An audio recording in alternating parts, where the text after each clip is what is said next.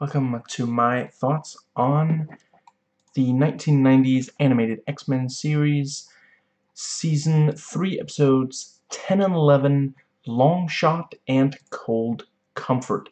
Now, before I start, please donate to the SAG-AFTRA strike, an extremely important strike. There's a link to do that in the description box, as well as links to videos that explain why this is such an important strike. And let's dive into Longshot. So, yeah, we open on the stereotypical, Jubilee is the stereotypical teenager learning how to drive, and Wolverine is the older person who has experience with driving, who is very uncomfortable with how fast the teenager is going. And let's see, yeah, so Longshot pops up, and Jubilee, trying to impress Longshot, imitates Storm.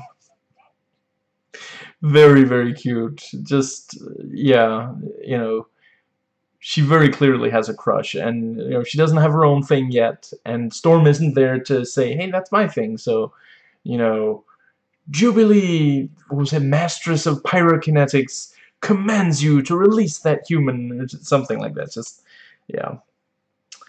And yeah, so in this episode, some people from the Mojoverse go into our world, where last time we saw Mojo and his people, he took people from our world into his dimension. So great way to, it's no wonder that, we all wanted to see the character again, but it would be kind of bland if they just did the same exact thing. Very cool T-1000 wolves. I like how the language that the guys working for Mojo use is all based on, like, television. So instead of, kill them, it's cancel them. Which, really makes me think of, like, retiring, like in, Do Androids Dream of Electric Sheep and Blade Runner. And, yeah, when they decide to stop, they say, pull the plug. And long broadcast Mojo, like, long live. Wow. And, yeah, I didn't catch his name, but, like, the second in command, says, he comes up with a good idea, and he, like, counts, okay, 1, 2, 3, and Mojo has stolen the idea, taken credit for it. And let's see, yeah, I like that, Jubilee and Wolverine, return with Longshot, and Xavier's like, who's this guy? And Jubilee is, like, super defensive, like, he's this guy who needs our help. And Wolverine is like, it's this guy we can't trust. And Xavier, instead of, like, he gets to enough fast. He's like, okay, Beast? Cause Beast is gonna give, Beast is rarely rattled. He gives a very objective account of what's going on. And Mojo doesn't think the word Earth sounds scary enough, so he feels that, renaming is, called for, which really tells me he hasn't met very many human beings. And I like the thing, okay, we're gonna have this, this, and this, but not too much violence. We'll leave that for news and talk shows. Shots fired. But they're like, they're not bullets because it's a kid's show. They're like laser blasts and such. So in the flashback, one of the, like, hey, let's see. I guess she's not a rebel. I guess this character is working for Mojo. It's a character who has fairly feminine traits, but also, like, a beard. given the time, as much as I'd love to think it's positive representation, I remember the 90s. There was not a lot of great representation. I mean, hopefully some you know, trans kids saw it and felt seen. You know, it's not really like nobody says that the character is presenting their gender wrong or something. So let's see. And yeah, we learned Longshot used to be a rebel. I forget. I'm actually, I guess I haven't really read any of the comics that have Mojo and Longshot and such, but I could imagine, and it's, yeah, they did a good job. Like, in the first episode, we didn't really feel a need to know exactly what was going on, because we understood, based on his relationship with Mojo, and we get who Mojo is. But yeah, it's very cool that he's secretly, and, you know, by the end of the episode, he actually goes back to fight for the rebellion. And I quite like Mojo's introduction to the show. The you know, Wolverine, adamantium skeleton, but no protection from a broken heart. Just, yeah. And I appreciate Mojo saying, you know, I forget her name. So many characters on the show, but the woman with 6 arms, you know, she's like really a big purple lizard, and Mojo's like, the kids will love it. I mean, though he looks it, he sure don't act like Barney. And I like, near the end of the episode, you know, Mojo's like, chaos, catastrophe, and not a camera in sight. You know, that's the problem, that he can't film it. And he actually imitates Porky Pig, even uses the I thought trademarked, you know, that's all, folks. So, I don't know, I guess maybe they got permission or something. And that brings us to episode 11, Cold Comfort. So, yeah, very cool to see Iceman, and in the continuity of the show as well, he is one of the original X-Men, and we do see that he helped fight Magneto, but I guess that was before the current team met Magneto, even though, yeah, it's fine. And he uses the ice slide, which I've always been quite fond of, and in order to get the X-Men out of the facility, Xavier projects these mental images of kaiju. Very, very cool. And they use anti-gravity Shi'ar technology to suspend him, which seems very useful. I wonder if maybe someone could, I don't know, make a hover chair using that exact technology, but then I guess that would require for the hover chair only to be constructed after Xavier already met the Shi'ar, so guess that's not happening on this show. I'm kidding, I'm not actually sore about that. I just think it's kind of funny that they, you know, he has the hover chair from day one, and now they're talking, oh yeah, anti-grav Shi'ar technology. And yeah, there's some video. Jubilee sits and watches video of Iceman, and they're in the 60s suits. Very cool. I'm glad that that's there as like Easter egg. I'm glad that those are not the suits they're wearing in the regular show. I get that for 60s standards they were considered really cool to teenagers. By 90s standards they seemed really corny, even if you only started reading comics in the 90s.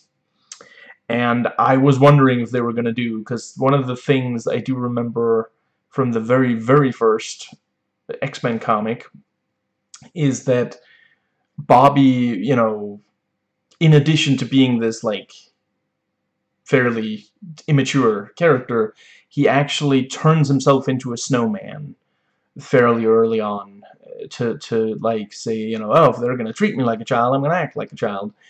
And yeah, in the footage that Jubilee watches, he like makes snowballs and juggles with them, which, yeah, that's the kind of thing he would do in the original comics.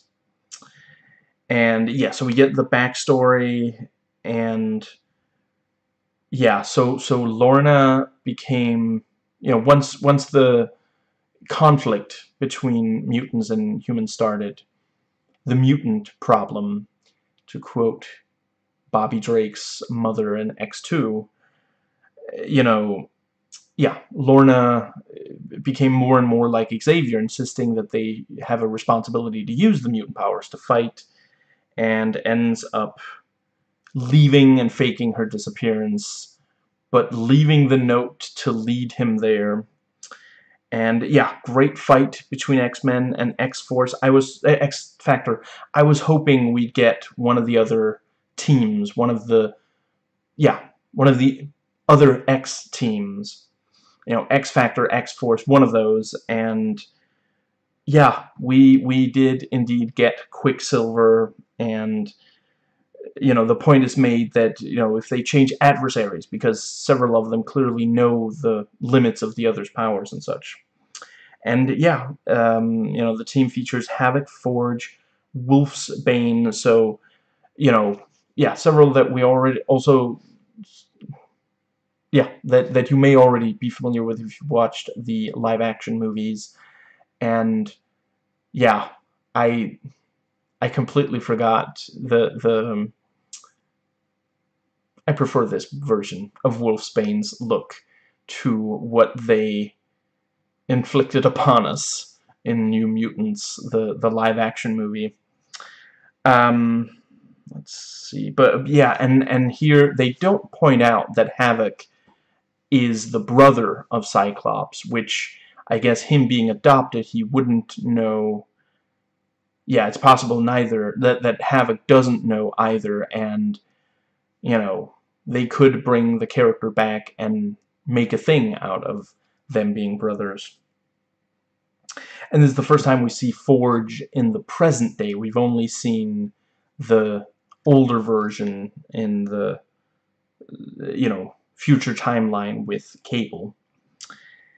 And yeah, they weren't trying to kill the X-Men. It was just training. And Forge says, I grant you we didn't really give you any warning. And he does point out, you did break into our facility. We're just protecting the yeah. And yet another broken heart. There are a number of those on this show. Bobby was hoping that Lorna would be happy to see him, and she fell in love with Havoc. And it is really a really good point, this thing of the thing she was in love with Bobby was the yeah, once he they grew apart is what happened. She wanted someone who would fight for for mutant rights, and it's that thing of something that you see a number of misogynists claim is not the case, but she actually, she verbally expressed what she wanted from him. She said, we have to do this. This is, and over time, because they didn't come to an agreement on that, they grew apart. It wasn't like just one day out of the blue she stopped loving him or something. She knew what she wanted. She verbally expressed it to him. He didn't go in that direction. He didn't meet her in the middle. And because of that, eventually the relationship just didn't make that much sense to her anymore. And obviously she shouldn't have made it look like like it was a disappearance, because like he thought and we thought that she had been like kidnapped, so obviously that's, but it's an action show, and it's a comic book trope that when good guys meet other good guys for the first time, they gotta fight. so that we can see how, you know, how their powers, like, you know, is this person really good against this other person, you know, kind of thing. But I think that might be about what I had. Yeah, I like the idea of, like, an actual government-sanctioned team, and I think that might be what X Factor are. It's been a long time since I read X Factor, about X Factor in the comics, but I feel like that was what they were there as well, where X-Men at least started out. I forget if maybe like I definitely haven't read all of X-Men, but they started out as a private enterprise. You know, they try to help out civilians, but they're not government sanctioned. And that is one thing that has led to some issues over the years. And it's maybe also one of those things where, like, you know, it's from, like, it started in the 60s. Not every teenager was crazy about the government in the 60s. You may have heard about there was a bit of a, you know, a lot of young people were moving away from the status quo. So it made sense. You know, there's a lot of the heroes that were introduced in comic books in the 60s were not directly affiliated. You know, comparatively, like, if you look at really early Batman stories, like, Batman works with the cops. You know, he's yeah. So there's a significant difference there. And Superman, a lot of his early stories, you know, he's also, like, helping the government fairly directly. There's a level of trust there, you know, because when they were created, which I want to say was like late 20s or sometime in the 30s, 40s. So hold on, Batman. So the very first Batman was 39, and Superman was in 38. Yeah, and yeah, you know, not in every single early story, and I'm not sure it was 100% from the very start, but there was a, yeah, you know, yeah, the a lot of the American population really trusted the government to do the right thing in those days, and, you know, later they learned that was wrong. But I think that might more or less cover what I have to say. I'd like to see more of the X Factor. I forget if they do return later in this show, but this does make for a good, you know, you could see how, like, I mean, it was very early days of internet, but there was probably a way, maybe letters to the studio or something, you know, kids could express which characters they wanted to see more of. You know, they make sure to point out who everyone, you know, Forge introduces every single X Factor member and near the end of the episode. So yeah, it's you would know who to you know, write that you wanted to see more of.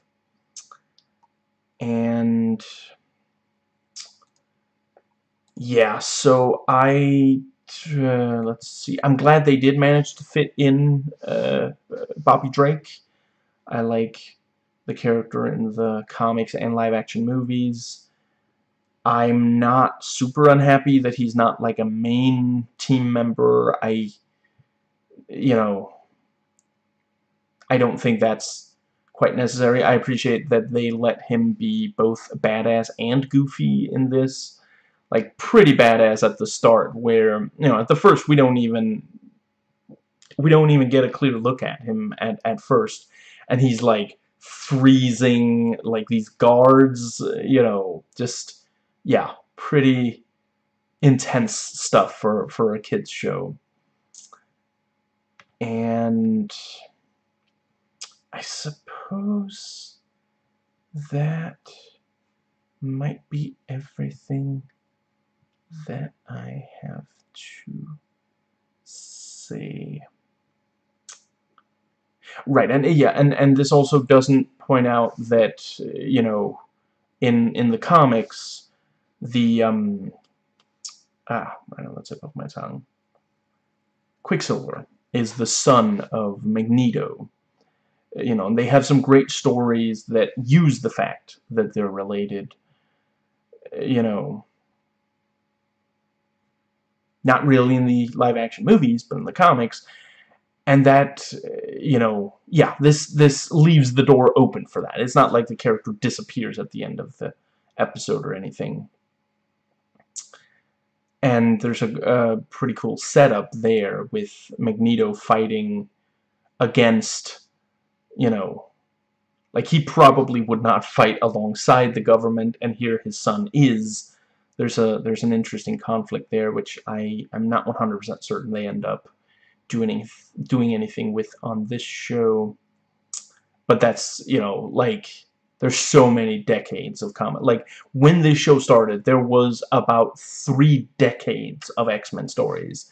The show would basically have to run, like, I mean, I don't know if it would ever be able to completely catch up as long as there's still X-Men books being put out, but it would definitely take them an extremely long time to completely catch up. And I think they do a good job of, like, hinting at stories that, like, might come to fruition if the audience is excited enough about. I think that pretty well covers it. These are 2 episodes where, like, Jubilee is very open towards the young man that, you know, she doesn't know but clearly has a past. Wolverine really doesn't trust him, you know, even though he doesn't necessarily know everything about him. And, you know, ultimately, like, she's a little too eager to trust. He's a little too reluctant to trust. The truth is somewhere in the middle. That is a good message for the show to be conveying. And yeah, that's it for these 2 episodes. So, catch you tomorrow. Make mine Marvel.